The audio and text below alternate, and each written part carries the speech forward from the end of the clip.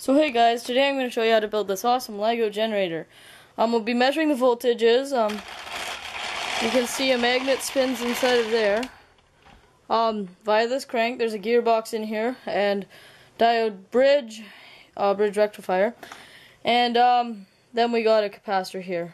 So it's going to turn it out into DC, and like I said, we'll measure the voltages today, and I'll show you exactly how to build this step by step. So let's quickly go over the supplies. So of course we're going to need a whole lot of Lego here. So hopefully you have a bunch of different size variations and everything. And we'll probably want some alligator clips, a pretty big capacitor here. This one fills up this whole place. It's a pretty big capacitor. And then we're going to need lots of magnet wire, so you could probably buy this or rip it out of a transformer. And of course we're going to need some magnets, which are found right down in here. So if you're going to want to make this thing more efficient, you're going to want a gearbox. So if you get a bunch of big and small gears, then I'll show you how I configured this gearbox in a moment. Okay, so I went ahead and I drilled a hole right through the center here, so you can see that that's where our rod's going to go for the magnet to be suspended in the middle of these coils. I went ahead and wound the coils. I probably used about the entire roll of magnet wire, so you're going to need a lot. You could either find that magnet wire out of an old motor or something, or you could go to Radio Shack and buy it or something. But yeah, and make sure you leave some lead wire out so that we can attach it up to some other stuff later. So, okay, so perfect. Now we have this box here. So this is built out of Lego. We'll be winding our coils around here, and the magnet will be in the center. We're going to need to drill a hole through the side about right here, so we'll go back and do that. And then you're going to put the magnet in and put a piece of Lego across here to seal it into your container. And right now there's a bit of the rod there. If you turn that just manually right here, you would generate a bit of electricity, but not very much. So we're going to go ahead and build a gearbox. So as you can see here, this is my present gearbox. I just took the lid off over here to show you kind of what's on inside. So first you're going to want to start with a big gear along with your hand crank here. So when you turn this, the last one is actually going to spin 9 times faster than what you're spinning here. So this thing can make the magnet go really fast, generating lots of current. So big gear goes onto a small gear, okay? So this small gear is going to spin really fast. On that same line, you have to attach a big gear, and then small gear. I didn't have another big yellow gear, so it's a bit bigger blue gear on the same line, and finally to a smaller red gear. And this is going to make it spin 9 times faster than here. I did the calculations. So anyhow, I'll stick the cover back on and go to the next step. So now, as you can see, I stuck the lid back on. We got our generator all hooked up, our hand crank.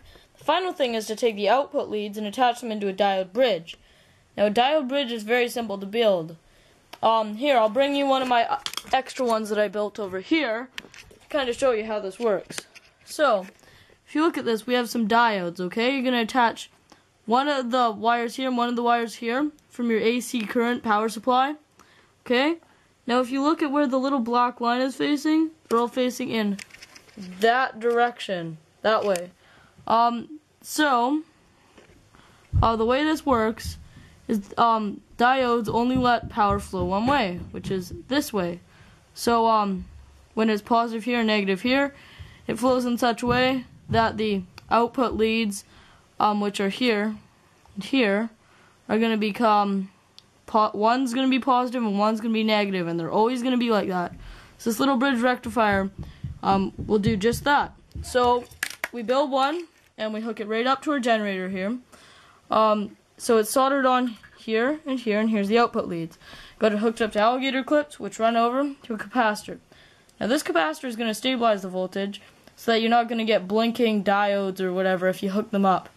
Because right now you're only getting half of the sine wave. This capacitor will actually store energy and slowly release it. So after running through the capacitor, it comes out to alligator clips, which you can hook onto anything you want. So here, I'll give you a quick test. So here, we'll just do a voltage test with the AC voltage. So I have it hooked up before it goes through the bridge rectifier over to my voltmeter here. So I'll turn it on to AC setting. And So we're going to measure the maximum voltage. So every time the voltage goes higher, it's going to record a new voltage. So if we click this, then this, now our peak voltage it's going to measure. So, I guess I'm just going to put the camera kind of here, I guess. Stick it here, I'll show you after. So if we crank it really fast, you can see about the maximum voltage that we got was about 9.5 volts. So almost 10 volts. So that's cranking it pretty fast. So you could hold a steady 6 volts just cranking it like probably about like this. Not too fast to be able to hold a steady 6 volts, and that's plenty to charge, say, a cell phone or something when you convert it to DC. So I'm here, I'll show you the measurements after we convert it to DC. So, you can see I got it hooked up to the output leads for our generator. So this is after going through the diode bridge and through the capacitor. So you're going to notice the voltmeter, it's going to rise and then it's going to slowly drop because the capacitor is slowly going to drain. So, here, let's see. I'll rest it on my lap here so you can kind of maybe watch the voltage. Let's see. I guess you could kind of maybe see that. Yeah, okay. So perfect. So if you watch it,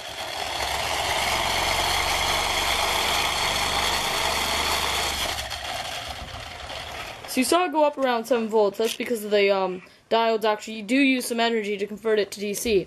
Now, our capacitor is slowly discharging, so you can see the voltage slowly dropping. So if we go ahead, take our leads over here, and if we are able to actually touch them together, then you can see we shorted it out and it goes back down to practically nothing. So yeah, let's just test it out with some LEDs and stuff and see what this. So here, I have my generator hooked up to this 3x3 grid of LEDs here. I actually, if you look way over in the corner of my room there, I have little electrical outlets stationed all over, and they're all up in parallel, so that if the power goes out, I'll actually be able to plug in my generator and light up my room. So anyhow, if we come back over, I'll just let the camera rest here, and you can see these glow.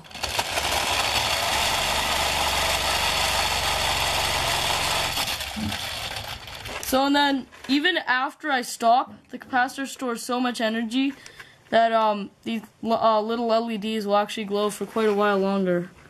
So you can see they're really faint now. Yeah, they're practically off now. If this was just one LED, it would glow for 30 seconds probably. Anyhow, so this is a pretty awesome generator in my opinion. It's really cheap to make, it's easy, and it's loads of fun. So go see what you can do with it. Have fun.